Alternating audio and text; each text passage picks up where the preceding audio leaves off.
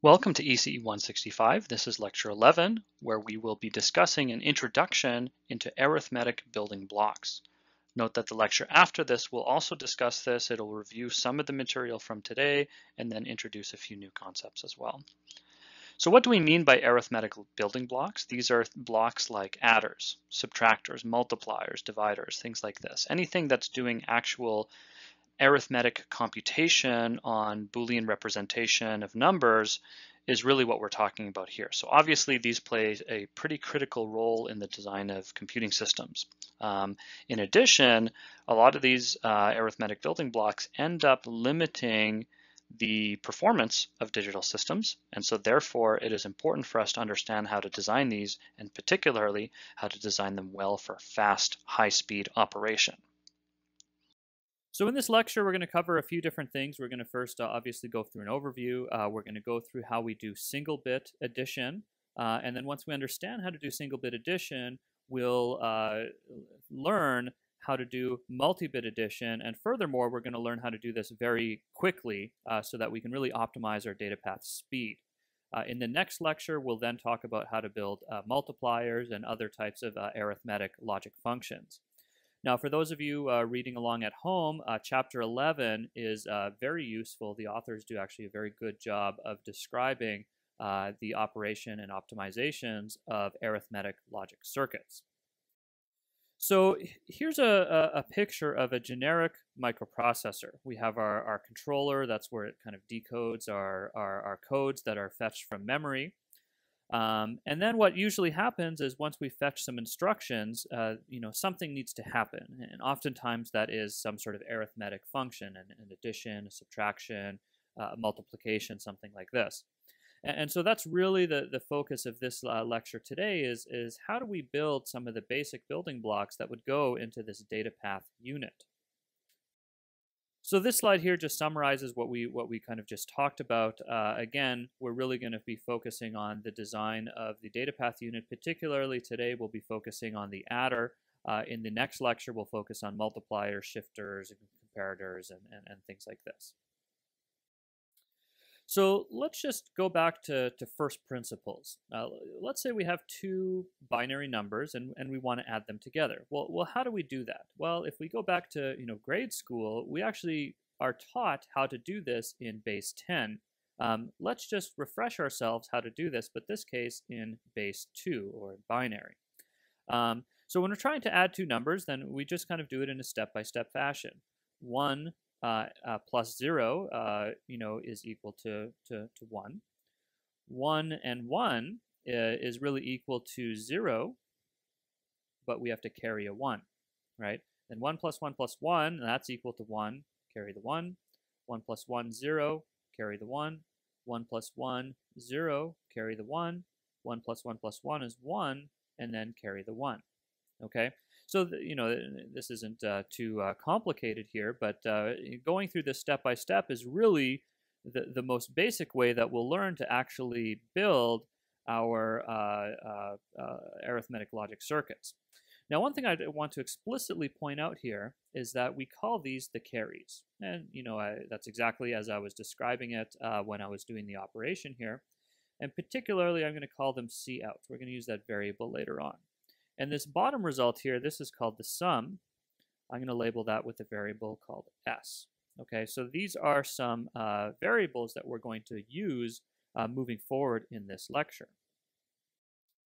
So what we'd like to do is transition from what we did in that prior example there to logic gates. Okay, and so what we can do is we can kind of go ahead and build a truth table. We can think of the top line in that previous equation as input A, the bottom line is input B, and what we want to do is generate some functions that create Cout and S, or the carries and the sums on a bit-by-bit sequence here, okay? So when A is 0 and B is 0, well, that's the easy one. Cout is 0 and sum is 0. Now, when A is 0 and B is 1, then what we say is that there's no carry and the sum goes to 1. The same situation happens when A is 1 and B is 0. Okay. Now, when A is 1 and B is 1, that means that we have a carry out and our sum is 0.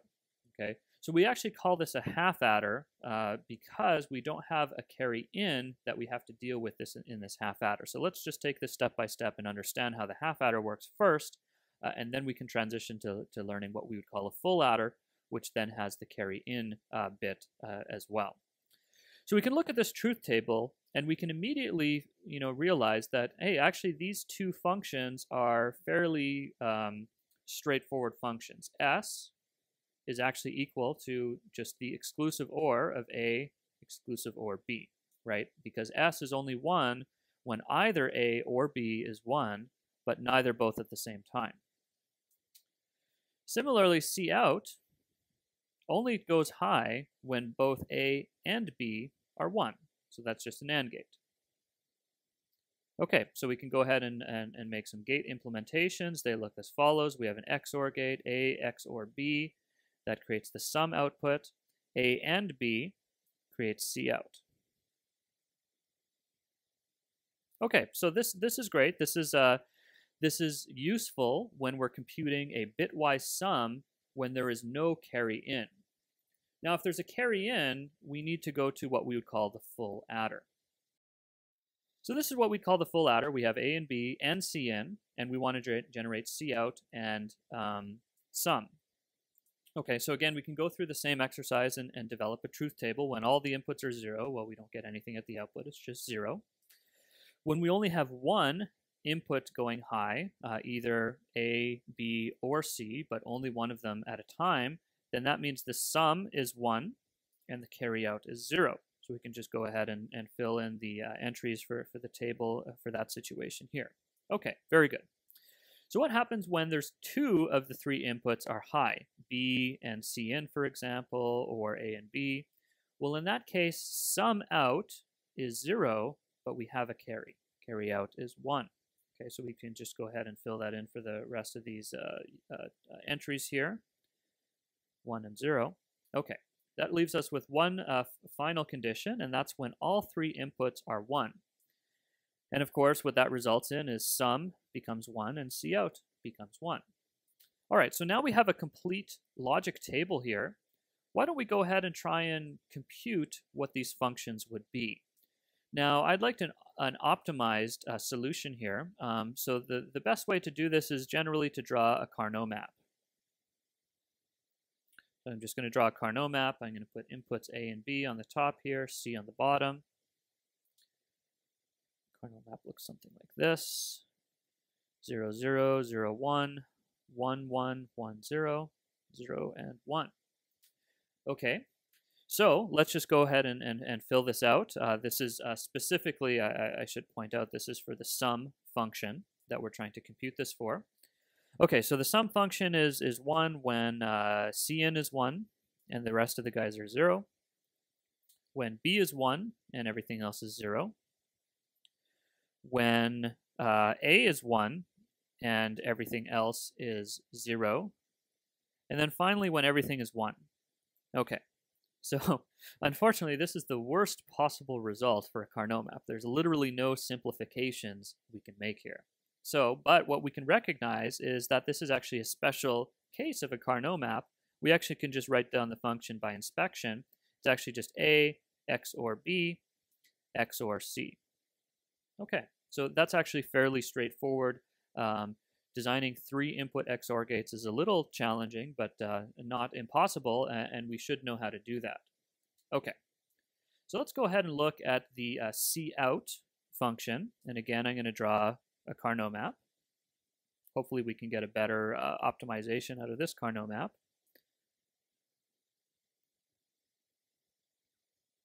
Zero, 0, 0, 1, 1, 1, 1, 0, 0, and 1. Okay, so let's take a look. When is C out, I should specify here, C out. When is C out 1? Well, it's equal to 1 when B and C in are both equal to 1. There. It's equal to 1 when A and C in are both equal to 1. That would be here. It's equal to 1 when A and B are equal to 1. And finally, it's equal to 1 when everything's equal to 1. Okay, so this is looking a little bit better. We have some options here, at least, to do some simplification. So in this Carnot map, I'll probably circle these terms, I'll circle these terms, and those terms. So we should have three minterms in our equation here. So we can go ahead and just write those minterms down. C out is equal to AB, or BC, or AC.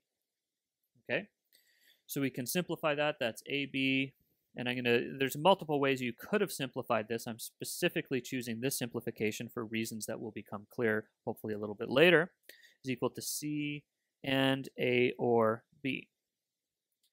Now, we can also write this expression in a slightly different way. We notice that C out is equal to 1 when the majority of A, B, or C are equal to 1. That is, if we have 2 or more of our inputs equal to 1, then C out will be equal to 1. And that just happens all the time. Okay. So what we can do is we can use these expressions here to go ahead and design a full adder. Now, before we do that, let's just take a step back and see, well, where would we use a full adder to actually build a multi-bit adder? Okay. So the simplest way to do this would just be to take a full adder. So one of these symbols here, that would be a full adder. That's just what we derived in the prior slide here. And just chain them together. This is literally exactly what we were doing when we were doing our bit-by-bit summation. We'd take A1 and B1. We would sum. We would create the sum output and then the carry, which would then allow us to compute the sum and the carry for the next bit, for bits 2, and then bits 3, and then bits 4. Okay. So this is, the simplest possible way to build a multi-bit adder. Now, what we're going to concern ourselves a lot with in this lecture is how can we speed up this computation? Right now, the critical path, which is the path through this collection of gates, really, goes from our inputs through our carry chain and then to the output. So I'm going to call that P critical path. Okay. So when we're designing adders, we generally want to design them to be extremely fast. We want to put them in a high-performance microprocessor. If we have to wait for all these carries, it could take us a long time, and therefore, instead of clocking at 2 gigahertz, maybe we can only clock at 1.5 gigahertz or something like this, and our customers won't like that as much. So we really want to learn, and we're going to learn in this lecture, how we can try and optimize that critical path. But for now, let's try and better understand why that critical path arises and what specific input vector that corresponds to. So let's just go through this and let's think about it. What would be the worst case input? Well, the first thought, if you don't think about it too carefully, might be, well, let's just put all the inputs to 1. If all the inputs are 0, the output's 0 and nothing really happens. But if all the inputs are 1, then that ought to be a worst case. So let's just go ahead and go through this. So let's say our A inputs are all 1. I'm going to use some slightly different colors here to make everything clear. Our B inputs are also equal to 1. And let's just, for the purposes of this example, assume that our carry in is 0. Okay. So what I'm going to do is just go through this in a bit-by-bit fashion. Okay. So 1 and 1 generates a 0 at the output with a carry. And then this carry, 1, 1, 1, that generates a sum 1 with a carry, sum 1 with a carry, sum 1 also with a carry. Now, what's interesting here, and I highly encourage you to think about this very deeply, is that this is certainly not a worst case scenario. And the reason is that as soon as that first carry in, as soon as C1 is generated, or rather, C1, C2, and C3 are all generated at the same time, right? All of the inputs are 1, and so therefore all of those carries are generated all at the same time, regardless of what the carry in is, okay? So all of these carries are generated all at the same time, and therefore the carries can't change depending on the previous carry. We already know that they're 1, and so what we would say here is that the critical path is actually equal between all of these paths here. So these are all critical path. P crit P crit. Okay. So this is not the worst case scenario. So what I'm going to suggest is let's take a look at a different scenario that may not be entirely obvious at the start, but is actually representative of of the worst case scenario here. So let's say we have a input, it's 1, 0, 0, 0, and our B input is equal to 1, 1, 1, 0. Okay, so let's go ahead and compute what happens in this case here. Again, let's just assume that that carry in is 0 here. So 1 and 1, that creates a 0 at the output, and then that creates a carry. And then this carry adds with the B input here to create 0 and then a carry, 0 and then a carry, and then finally this carries to makes the sum at the output, and the output carry is 0. Now in this case, the carry 2 and carry 3 could not compute, or let's just focus on carry 2 for now. Carry 2 could not compute until carry 1 was ready, because prior to carry 1 being there, carry 2 was actually going to be 0. Similar thing can happen with carry 3. 1 and 0 nominally will generate a 0 carry out. We had to wait until carry 2 was ready in order to generate carry 3. So therefore, in this case, what I'm saying is that the critical path actually has to go through this entire carry chain before arriving at the output. So let's call that the critical path here. So what we can then say then is that the worst case propagation delay of an n-bit adder has to go through n-1 carry stages, TP carry, propagation delay carry, plus 1 sum stage. Obviously, we need to get to the output, so plus TP sum. And this is order n. Okay, so for an n-bit adder, we need to wait, on the order of n cycles. If we increase n, it's kind of a linear function. We get a linear increase in delay. So this input vector is indeed the worst case. Now, there are a couple different input vectors that give very similar results, but this is one example of the worst case input vector. Okay, so that's how we would combine several of these full adders together in order to make a multi-bit adder. Let's go ahead and explore how we would actually implement at the transistor level a single unit of a full adder. Now, when we do that, I want to bring up an interesting property that full adders happen to have. It turns out that full adders are symmetric functions. So, in other words, a symmetric function means f of the complement of the inputs is just equal to the complement of the function with regular inputs. So this is what we would call a symmetric function. So we're going to exploit this, to design what we're going to call mirrored logic gates.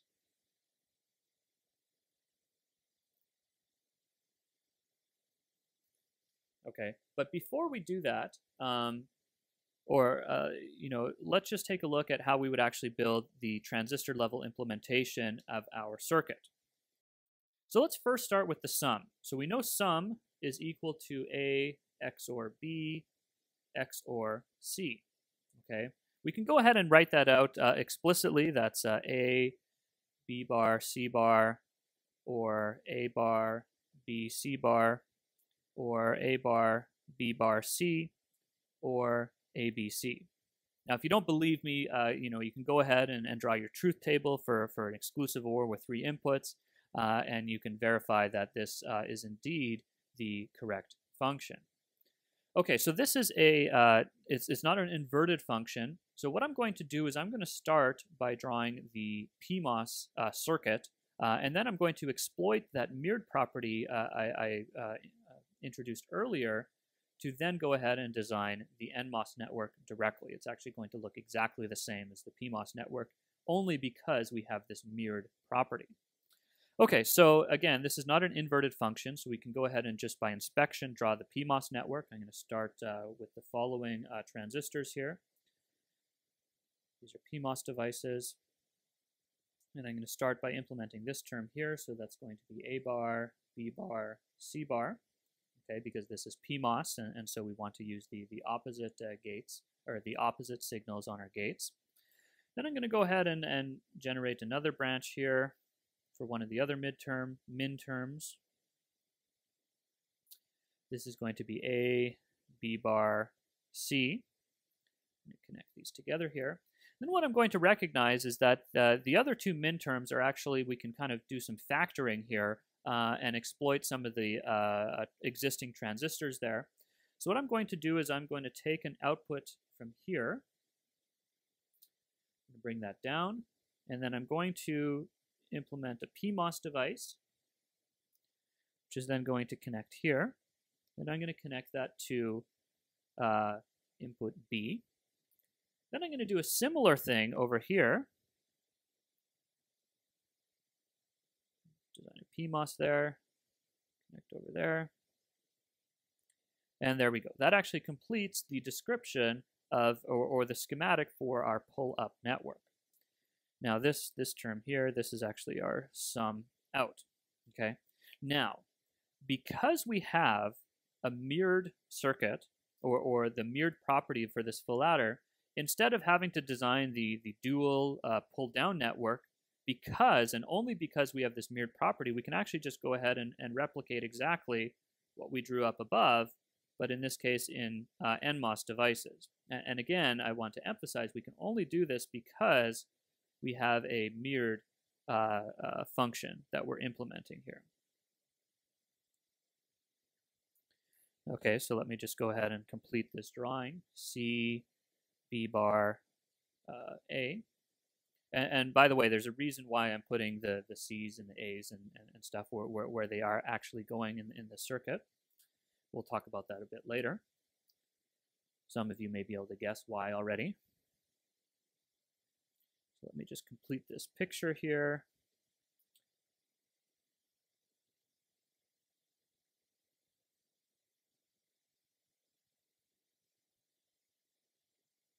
It's a little bit messy here. Make sure we have enough room. And that is input B. Okay, very good. Now, let me explicitly point this out for the purpose of your notes. This is mirrored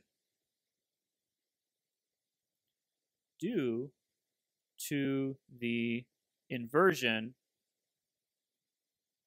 property. And only because of the inversion property. You can't do this in the general case. Now, I'm going to make a note here. I want to place the input C, I guess we'll call it C in, near the output. Why do I want to do this? Well, I recognize that if I'm building a ripple carry adder, then the carry chain is on my critical path. And as we learned from our earlier lectures on combinational logic, that carry in is on the critical path and will likely be arriving last. Inputs A and B will probably arrive much sooner, and therefore A and B can pre-discharge or pre-charge some of the internal nodes, and by the time C arrives, it can finish the computation much more quickly. So as I place C in near the output for speed. Now, one final note about this, so you can count, we end up requiring 16 transistors to actually implement this. There's 3.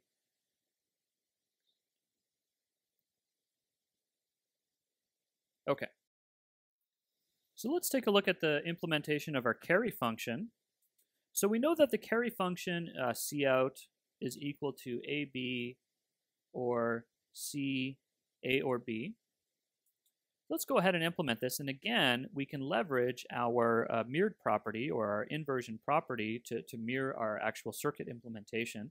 So I'm going to go ahead, again, this is not an inverted function, so I'm going to go ahead and just implement the pull-up network by inspection. So we have A or B and C. All right, so that's A bar, because we remember these are PMOS devices, B bar or C bar, or we just have B bar or A bar, or sorry, B bar and A bar. Okay, and so that's the pull-up network for the purposes of computing C out. Now again, and only because we have the inversion property of the function that we're implementing, we can go ahead and implement the mirrored schematic for our pull-down network. And again, I want to emphasize that this is only because we have our inversion property. That would be A bar, B bar. You can't do this in general for all functions. A bar and B bar. Okay, very good. So that computes, or that completes the diagram for the carry-out circuit. Again, we'll note that this is mirrored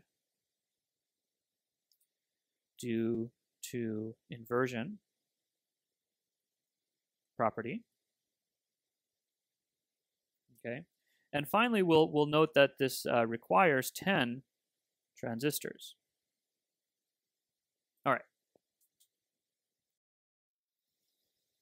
So what I'd like to do now is make a few notes. The previous design used 32 transistors. You might say, well, 16 plus 10 is not equal to 32. Well, that's when we include inverters, because we don't have exclusive access to non-complemented inputs. So let's use Boolean algebra to try and simplify the equations.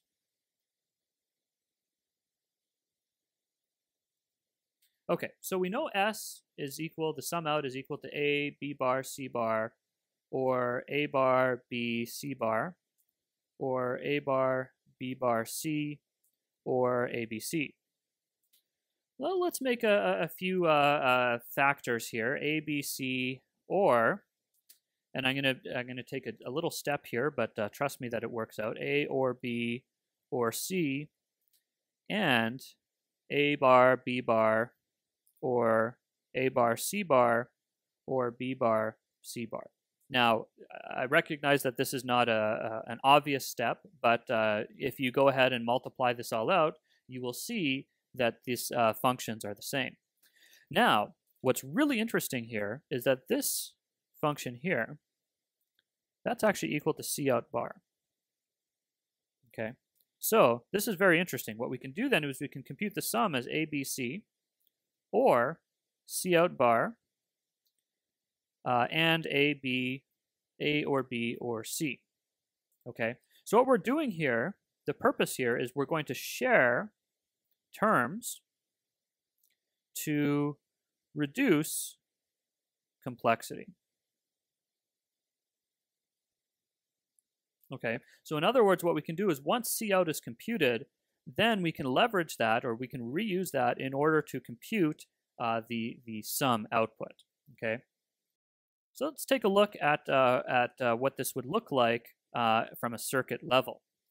Now, so basically what we're showing here is on the left and in red, that is the carry out, or in this case carry out bar circuit that will generate C out bar. And then once C out bar is computed, then we can go ahead and compute the sum. And so we specifically want to compute C out bar first because, of course, C out bar is on the critical path and we really want to try to optimize its speed. And then sum, we're not as concerned about the speed of sum because it's not a determining factor on the critical path. So in homework, in one of the homeworks here, we're going to explore how to size this C out bar circuit. What I'd like to talk about now is how do we size the circuits for the sum generator. And we're going to include a discussion on that on the next slide here. So what we recognize is that the critical path goes from C in to C out. So of course, for this reason, we want to place our C in transistors closest to the output. And let's just write this in for your notes here.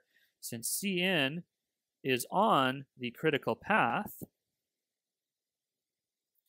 it will arrive, it usually arrives last, which means that A and B may have already charged or discharged internal capacitors to help speed things up. Okay. So what we then want to do is we want to size the C-in path to be a little larger than the minimum size. It's really on the critical path, so we want to size it a little bit higher for some speed boosts here. Now, all the other transistors are not on the critical path, okay? So what we'd like to do then is we'd like to set their sizes all to 1. Now, this will make an asymmetric gate. The input capacitance is going to be different for different inputs, but, maybe that's okay because, it's not on the critical path. We're not as concerned about really, really optimizing it. So then what that looks like is that all of these gate sizes would just all be equal to 1. 1, 1, 1. This is the easiest gate sizing you'll ever have to do. Okay, very good. So let's take a look. We can look at some layout of this new gate here. And we can see that with some careful tricks, depending on what kind of process you're using, if you're allowed to do horizontal poly or not, then you can actually really optimize the size of this structure, which is important because, a 32 64-bit adder, it's going to need 64 of these, and you might need a bunch of these in your system. The smaller you can make your full adder size, the better you will be. Okay. So before continuing on to how we can really optimize these, I want to point out a small optimization opportunity, and that is that we recognize that the full adders are completely inverting functions, and therefore they have the mirrored property and things like this. But what we further recognize is that when we built this kind of more optimized full adder, it actually generates carry-out bar, not carry-out. So what we can recognize is that, well, why don't we generate alternating full adders that have complementary and then non-complementary inputs? So in other words, our first full adder here operates as normal. It generates carry-out bar, which then goes into a complemented version of the full adder. Now, because the full adder has this inversion property, this actually works out okay. And then, of course, carry-out will not be carry-out bar, it'll just be normal carry-out, after which we go into our normal cell, after which we go into our odd cell, etc., etc. So this is a very easy way to exploit this inversion property to save a couple inverters of gate delay in your system. Now, this doesn't help a whole lot, but it doesn't hurt. It certainly does help. Now, before continuing on into how we really optimize these things, I want to point out, we've learned how to do adders. How do we do subtractors? Well, it turns out that a subtractor is really an adder, but we're adding a negative number, right? And if you'll recall from Boolean algebra, a negative number is nothing more than the complement of that number plus 1, okay? So we can use this to our advantage, and anytime we build an adder, we can also build a subtractor with a few small modifications. So what I'm going to draw here is a 4-bit adder. So this is we'll draw 4 full adders here that talk to each other or that are connected in the normal way. All right, full adder, and our carries propagate through here. And then our sums come out this way. This is sum 0, sum 1, sum 2, sum 3. Then I'm going to have input A3, A2, A1, and A0. Now, instead of just putting in input B here, what I'm going to do is I'm going to build a little mux. And I'm going to input either B3 or B3 bar into the adder. And we can do that for all of our full adders here, B2 or B2 bar. Similarly over here, B1 or B1 bar. And then finally over here, B0 and then B0 bar. What I'm going to do is I'm going to create a signal called add or I guess add bar or subtract, okay? And so if add is 1, or rather add bar is 0, then we will select our non-complemented input and things will just kind of work as per usual. Okay, and so this signal kind of goes to all of these different muxes here. But let's say subtract goes 1, then what I want to do is I want to choose the complemented inputs. But when I'm doing subtraction, I need to use the complemented inputs plus 1. Well, it turns out we have a very easy way to do plus 1. We just feed that subtract signal to our carry in of our first stage there. Okay, so let's just go ahead and write that for your notes here. Add 1 to B using C in. So that's a very easy way to do it. And then at the output, we can just, we have to deal with overflow and things like this when we're building adders and subtractors. So what we can just do is we can XOR the output, the carry out of the second last and last cells to create an overflow bin here. Okay, very good. So that's I just wanted to give a very brief introduction on how we would do subtraction. So now I'd like to get to a new topic related to how we can design adders much more quickly. Okay, and we're going to introduce 3 definitions: generate, propagate, and kill. I put an asterisk here because this is the name of my new band, and you're not allowed to take it. Okay, so what are we exactly looking for here? Well, let's just go through these definitions and do a little bit of derivation, and hopefully why we take this kind of strange new terminology, why we take this approach will become clear later on. So what we can recognize is that if A and B are 1, then that means Cout is always going to be equal to 1. Or in other words, we always generate a carry out. Okay, and so therefore we say generate, our definition for generate is A and B.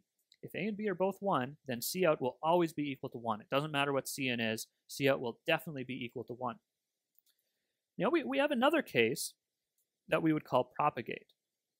Now if either A or B are equal to 1, then what that means is that whatever Cin is, that's going to be what Cout is. If Cin is 0 and A or B or one of A or B are equal to 1, then Cout will be 0 if Cin is 0, Cout will be 1 if Cin is 1. So in other words, we say propagate is equal to A XOR B. Okay, and finally kill is equal to 1, which implies that Cout is 0 always. That only happens if both A and B are 0, or rather A bar or B bar, or A bar and B bar are equal to 1. Okay, so these are a little bit strange definitions. Why are we doing this? Hopefully that will become clear momentarily. So we can go ahead and construct a truth table. Instead of computing Cout and sum, we can go ahead and compute generate, propagate, and kill. I've gone ahead and just filled out the truth table for you already. So let's just go ahead and see what these functions look like. So let's take a look at generate. Generate is only equal to 1 when both A and B are equal to 1. So that's an easy gate to implement. A, B, that creates generate. Interestingly, this is just equal to Cout in a half adder. It's just an interesting idea here. And then furthermore, propagate is equal to the XOR of A or B, which also, interestingly, just happens to be equal to sum in a half adder. Okay, so let's say we want to go ahead and compute what generate and propagate are. When we do that, we'll then go ahead and also compute, we eventually want to be able to compute the sum and the Cout. And we can do it in the following way. So basically what we're looking at here is we have a smaller truth table. Generate and propagate are our inputs. Cout and S are our outputs. And if we take a look at this, S is equal, our sum output is equal to our carry XOR with propagate. Okay, and Cout is going to be equal to, well, if generate is 1, then we know for sure whatever happens elsewhere doesn't matter. We know that there's going to be a carry out. Or if propagate is 1 and carry in is 1. Okay, so this is going to prove to be very useful to help improve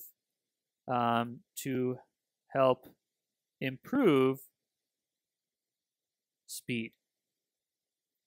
Okay, it may not be obvious yet, but bear with me as we go through some of this analysis. So what I like to do is kind of just take a slight detour and describe the operation. We can build full adders also using transmission gates.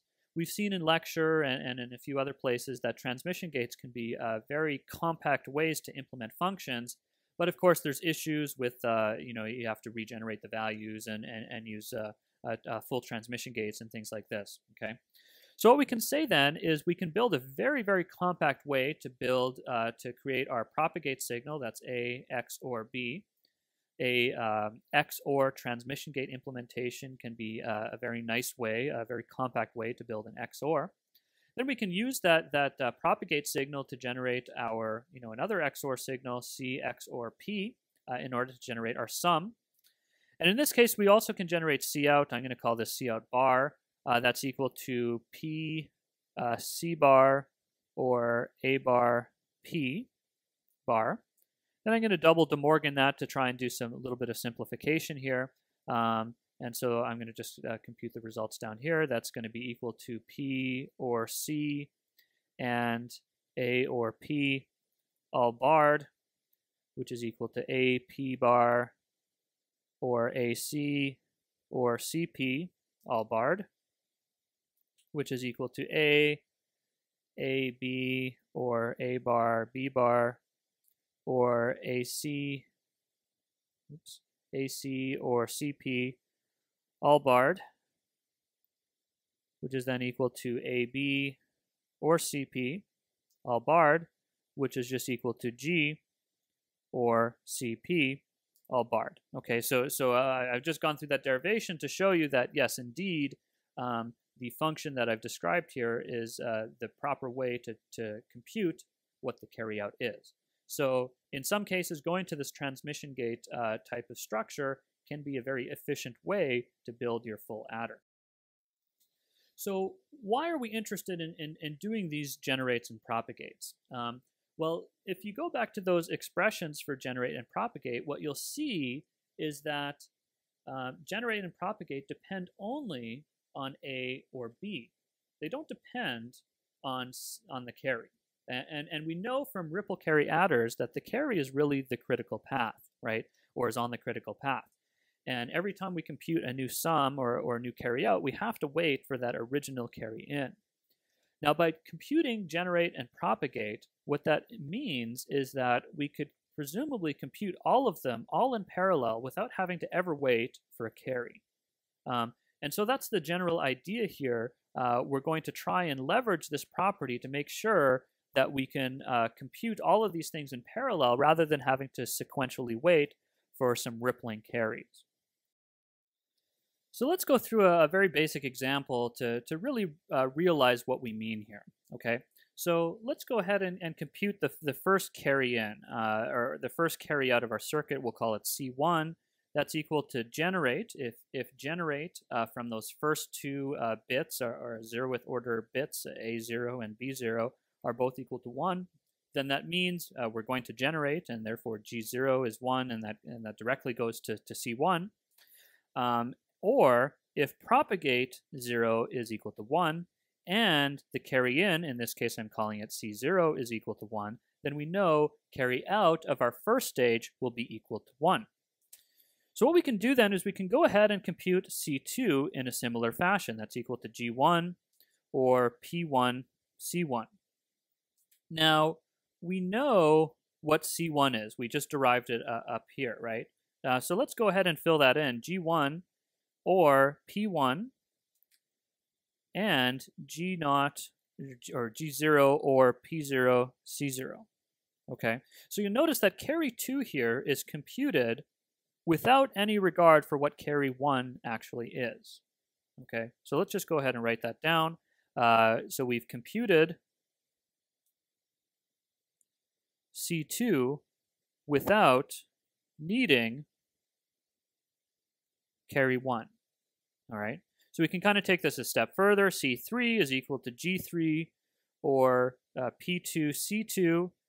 And we know what C2 is now. And so that's equal to G3 or P2 G1 or P1 G0 or P1 P0 C0, which is equal to G3 or P2 G1 or P2 P1 G0 or P2 P1 P0 C0. Okay, so again, we're able to compute C3 is computed without needing C1 or C2. Okay, so you can kind of get the idea here. This is going to be a very powerful way in which we can compute all of these carries in parallel without having to wait for the ripple coming through the prior stages. So that's really the main idea. We're going to return to this exact derivation here when we talk about carry look-ahead adders. But for now, let's take a step back and look at a slightly more simple class of adders and build ourselves up to what we would call a carry look-ahead adder. So first of all, let's just go through a little bit more formal definition. So we know what generate and propagate are for the base case. We say, GI is equal to AI, BI, PI is equal to AI XOR BI, and this is just a kind of a bitwise operation.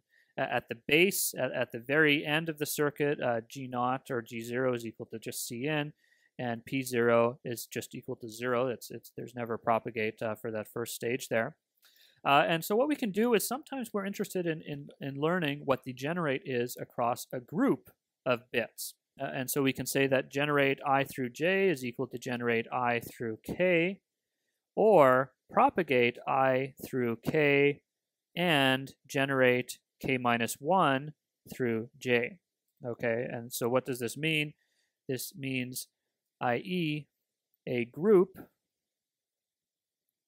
generates if the MSB generates, or if a lower bit generates and it propagates to the MSB. So that's really what we mean by that formula there. Now, this is admittedly getting a little bit confusing. It'll take you a little bit of time to digest what's going on here. And a very good resource, if you want a little bit more explanation for what's going on here, is actually the Weston Harris book. They do a quite good job at describing this. Again, Pi through j is equal to Pi through k, and Pk minus 1 through j.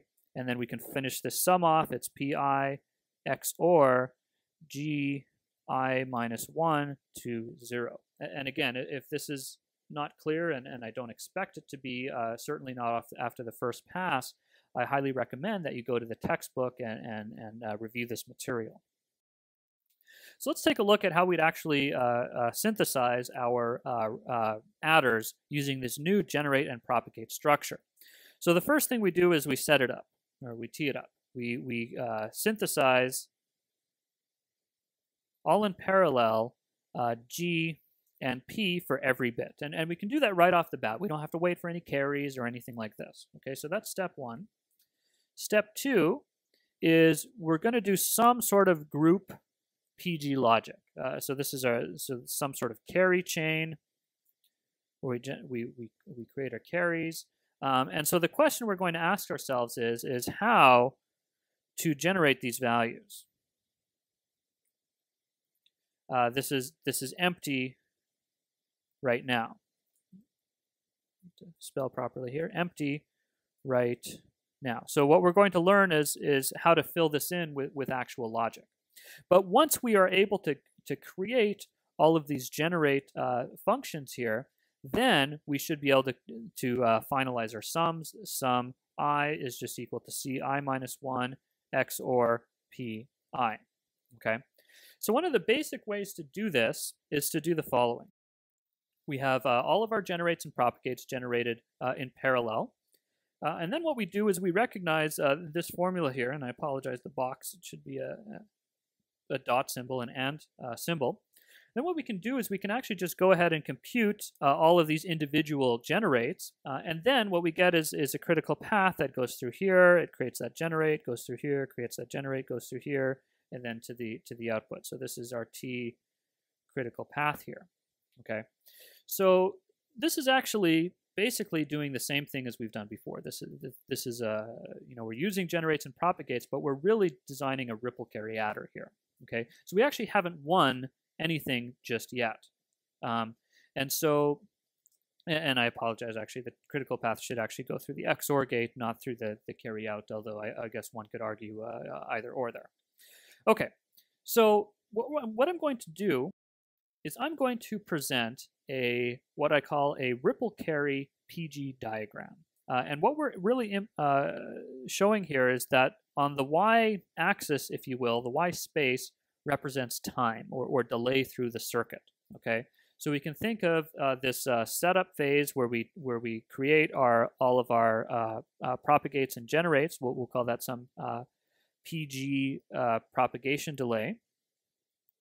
Okay, and then once we have that PG propagation delay, we have to go through this network of and/ors to create all of our generates, and then go through our XOR gate at the bottom to generate our sum. And so this is the delay of going through that and/or structure. So our and/or structure. Or in other words, this is computing GI to 0 is equal to GI or PI GI minus 1 to 0. Okay, so if we go ahead and sum all this up, this means that we have to wait one generate and propagate delay at the start. We have to wait through n minus 1 and/ors, and then we have to wait through an XOR gate. So again, this is a linear increasing delay with the number of bits available in our circuit. Okay, so this is not an optimal scenario, at least for the purposes of being able to do these additions very quickly. So let's go ahead and formalize a little bit more what we mean in these carry ripple PG diagrams, and furthermore, let's make it a little bit more sophisticated. This will allow us to design slightly more complicated cells. So what we showed in the previous PG diagram is these little gray cells or gray boxes, and what we're really computing here is just a generate. So we look at the current generate for that bit, as well as previous generates and propagates, and see if any of those are 1, then the generate out will be 1. Now we can get a little bit more sophisticated here, and we can generate, or we can create, both generate and propagate signals out of that same infrastructure there. Okay, and so that's what we'll call a black cell. We're going to get back to these this new notation momentarily. But before we do that, I'd like to go through a brief example of what we call a carry skip or a carry bypass adder. And the basic idea here is as follows. So we could say, or rather, this is one possible approach that one could take. Okay, so let's say we have a bunch of propagate and generate cells all at the input. And again, all of these can be computed simultaneously. Propagate-generate, propagate-generate. So we have A0, B0, A1, B1. I really should say A1, or A0, B0, by the way. A2, B2, and A3, B3. So again, all of these generates and propagates can be computed in parallel. And then they will input into what I'm just going to call here loosely a full adder. It really actually is our network of and/or cells. But let's just, for simplification, just call it a full adder. So that's P0, G0, P1, G1, P2, G2, and P3, G3. Okay, and then of course we have our Cin, and that propagates through all of our circuits here. And then finally we generate S0, or S0, S1, S2, and S3. Okay, so let's make a few notes here. So what we were doing is we are computing P and G for all bits in parallel at once.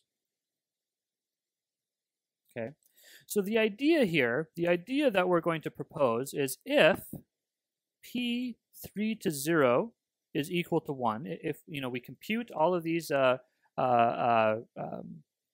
propagate signals. So what we mean by P3 to 0 is P3, P2, P1, and P0 are all equal to 1. Then Cin will propagate directly to Cout. So the idea here is let's pre-compute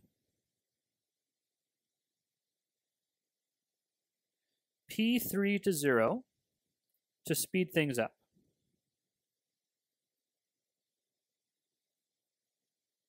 Let's see what happens if we can do that.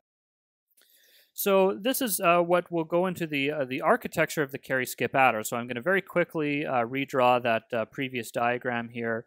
I'm going to be a little faster, a little looser. I'm not going to draw the inputs and everything, but just refer back to that previous diagram if anything's unclear here. Then we have our full adders, our loosely defined full adders. Okay, and so that comes through here, through here, through here. And so what I'm going to say is that if we know that all of the propagates are 1, and this is our Cin, then what we can do is we can just take Cin and pass it through a mux. So either all of our propagates are not 1, and therefore we just take the regular Cout, or they are all 1, and we do that, of course, by putting it through some sort of 4-input AND gate. This is P3 to 0. And then it generates Cout bit 3. Okay, so in other words, if P3 to 0 are equal to 1, then Cin skips directly to carry out 3, saving time for the next stage. So what's the worst case now? The worst case is now when propagate of 0 is 0, and then all the other ones are 1. Okay, so this was an example for a 4-bit case. We can go ahead and generalize this for an n-bit case, as would be shown here. So here we have a collection of 4-input carry skip adders. We go through that mux, and if all goes according to plan, or if we get what used to be the old worst case, then all these carries would just kind of skip through these muxes to the end. So let's take a look at the carry skip diagram here. Okay, so again, we still have the delay to go through, or the carry skip PG diagram, I should specify. So in this case, the normal scenario happens. We still have to go through our propagate-generate. We still have an XOR delay at the end here. And we now have a new delay of a mux. We've added a mux here, so it has to go through some cells. Now, in the old case, in the ripple carry case, the worst case delay would go this way. And we'll kind of just keep going. This would be the T crit ripple carry. All right. But in this new case, we have something slightly different. All right.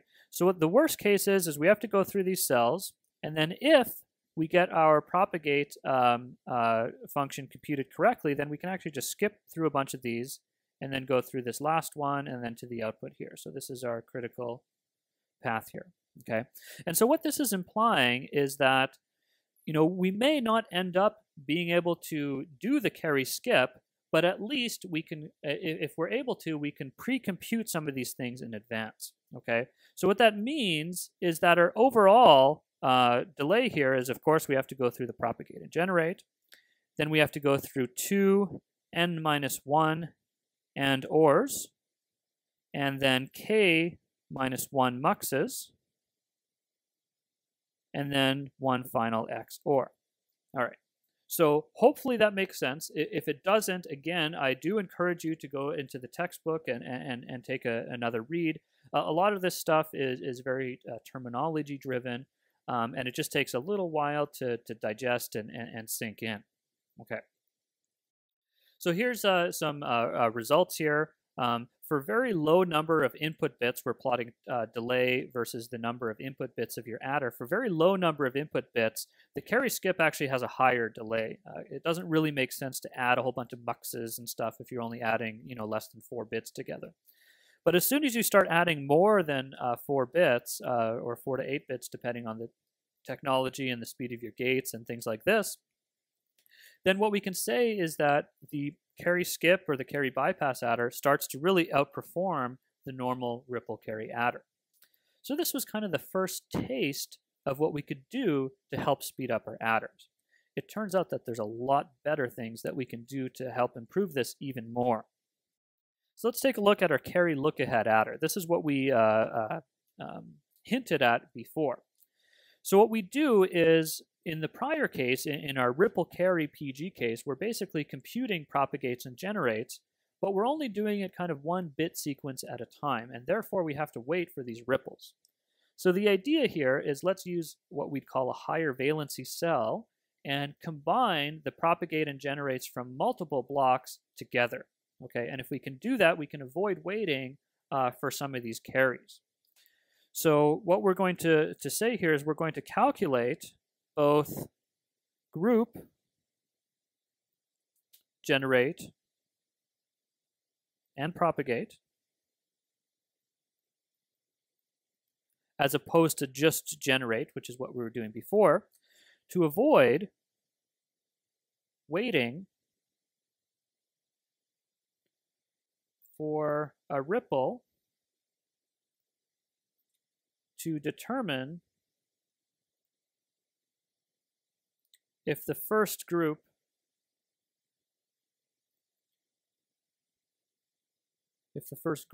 generates a carry. Okay, so this turns out is going to be a very efficient way to do this.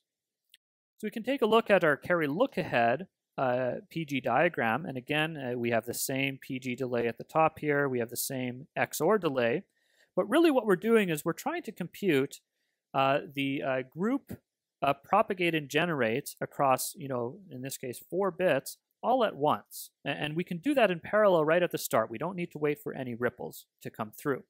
So we do that all right at the start, and then we can kind of compute an answer. And then as soon as that answer appears, then the other ones are doing that in parallel, and so we can go much faster.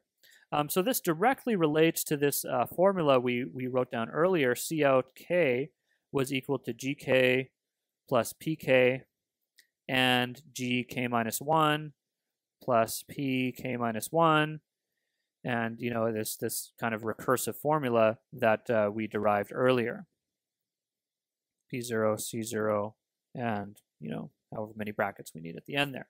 So in this case, our delay is TPG plus TPGN plus n minus 1 plus k minus 1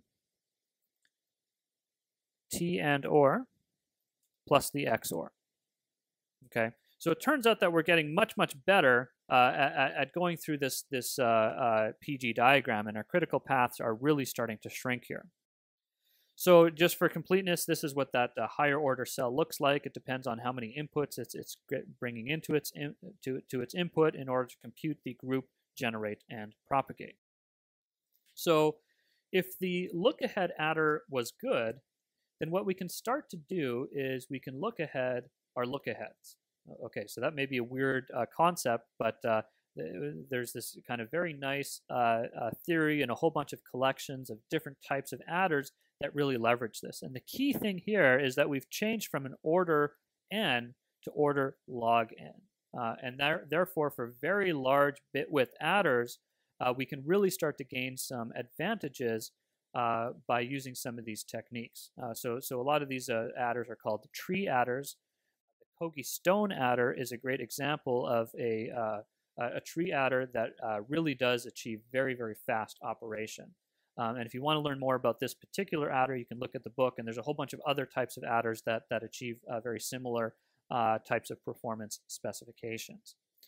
So that's it for this lecture. What we're going to do is we're going to summarize some of the things we've talked about today in the next lecture, and then move on to multipliers and other types of shifters and arithmetic logic.